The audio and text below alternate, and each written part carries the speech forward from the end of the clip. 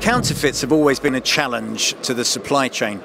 Indeed, research is showing that in the US military, 15% of all the manufacturing points could be counterfeit components. So how do we resolve this?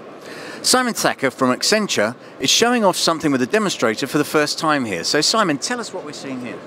Well, Accenture's delighted to be at DSEI this year to launch our co-innovation with Thales of a supply chain blockchain platform where we brought together a number of innovative technologies across sensors, blockchain and digital fingerprinting, which we see as presenting a real opportunity to the defence industry to improve the security and certification through their supply chain, both within the OEM space to the customer space and also multiple tiers back up through the supply chain. So we're really excited to be showing that this week at DSEI. So how does it actually work? If I'm a part of the supply chain, what do I do to get involved in this? How do I join the blockchain?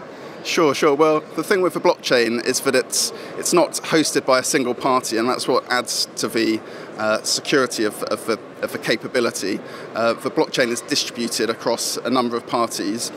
Each time a player within the supply chain transacts within that supply chain, they effectively add a record to the blockchain.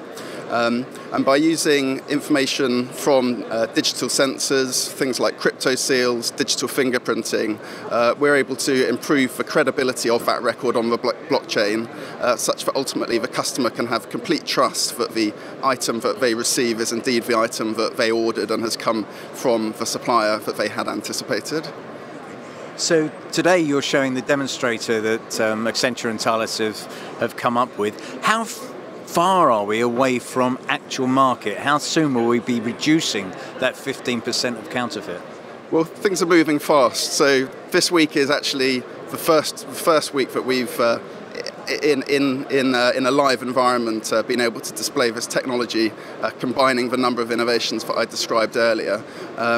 But we see that actually the opportunity to progress this into a production environment is here and now. So we're really excited to look at how that can be accelerated, how we can start to onboard both customers and suppliers and move this forward. Great. So counterfeiters, your days are numbered.